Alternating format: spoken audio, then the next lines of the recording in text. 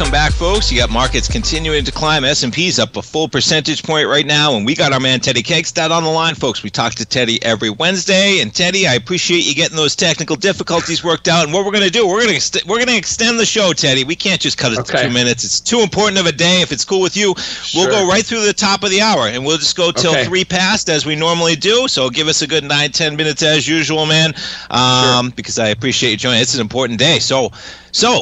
Where do we kick things off, man, with inflation, yields, the currencies? What's on your mind to kick it off, Teddy? Well, it's Fed Day, so you know what? If it wasn't for the CPI number, which came out better than expected, which I think you have to really take it with a grain of salt.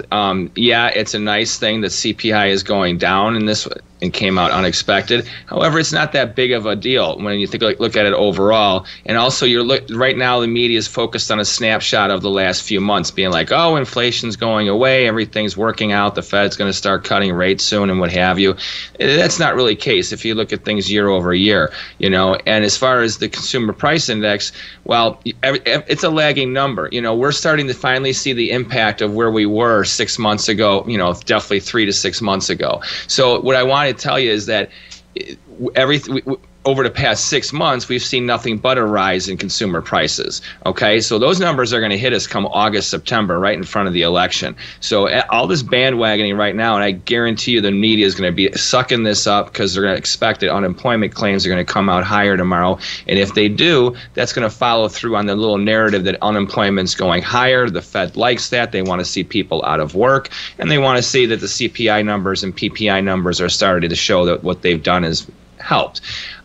I think, once again, they're lagging. The market's ahead of itself right now. That's what it normally does. And all we are is bouncing. We bounced off the bottom of a range, or the upper band of a range that we've been in for most markets right now. So we're having an exacerbated move because, think about it, it's Fed Day. Nobody's doing anything. So that means that the order book probably just got ran through off the numbers. So I think the rally you're getting, it's not because the number is so surprising. It's really just because of the market environment today. I appreciate the take. It is interesting looking at the market. Even, you know, the 10-year, of course, we have yields pulling back, as you mentioned, on the CPI number. But all we did was move back to pretty much right where we were coming into the hot jobs number. So it's interesting how the narrative can shift over the course of 2 to 3 days, right? It's like we come into the jobs number. Oh, my goodness, more jobs than I think it was something like Bloomberg had. They got 72 economists they poll. Nobody had a number at 272,000, man. Everybody was on the downside. How do you do that? Not even one person is like a little bit to the upside of a little bit of risk. And then by Wednesday, we take it all back. And we got a 10-year yield right now of 4.3%. And I say to myself, and I agree with a lot of what you're saying, okay, so I look at things as a risk-reward parameter as a trader. And I say, okay, the market's pricing in the cuts that we need more data for. So where's your risk? Well, the risk is that maybe we don't get that data, right? That somehow if it's pricing in, because there's no way we're getting more than 1 to 2 cuts this year. How would that happen? Well, the economy would just have to go to absolute dire, falling. I don't think that's going to happen, thankfully.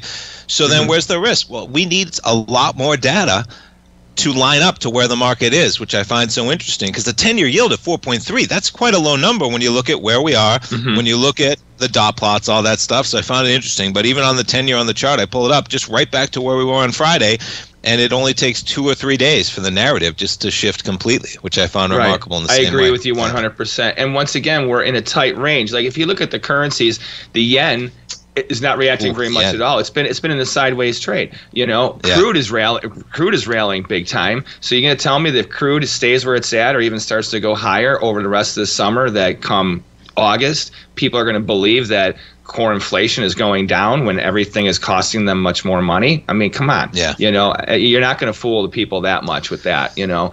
So, and you got to look at the currencies like that too. Like when the yen and the Swiss are really tight in their range off of this kind of a number. That's why I said this is an exacerbated move because it's Fed Day. What markets are the computers looking at? They're looking at the interest rates. They're not really looking at the currency so much, you know, except for maybe the big ones like the euro and the pound, which have moved. The New Zealand and the Australian, they've been stretching their legs right now on those moves, you know. But like I said, I'd be careful with the follow through because what's going to support it, you know? And there's such a reaction off of nothing.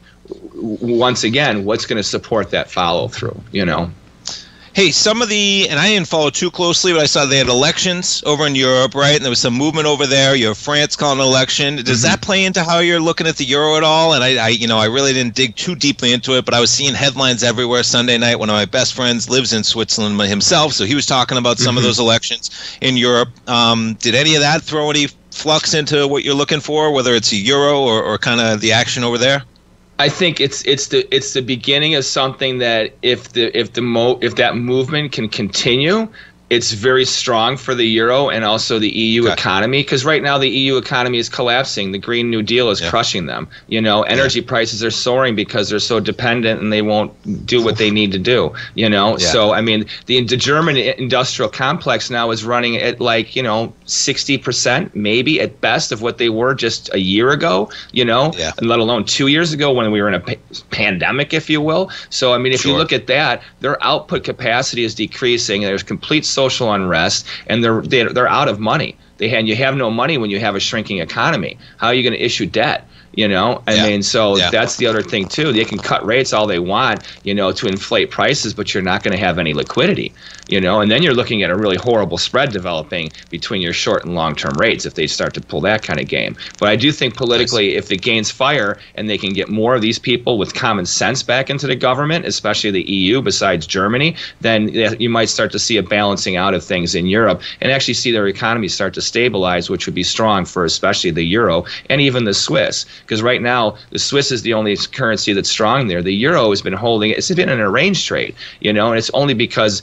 our dollar is pretty much in a range trade as well, Yes. So, and I think that politically, if this was to swing back the way it was, then that would be really detrimental to the euro. But this is something that could, if this continues over the next 6 months to a year, and let me tell you something, political pressure's on, and they're different to their politicians over there. Like when their people are very quiet, but once they start raising their arms and their voices, the politicians are running scared because they come right to their front door, literally.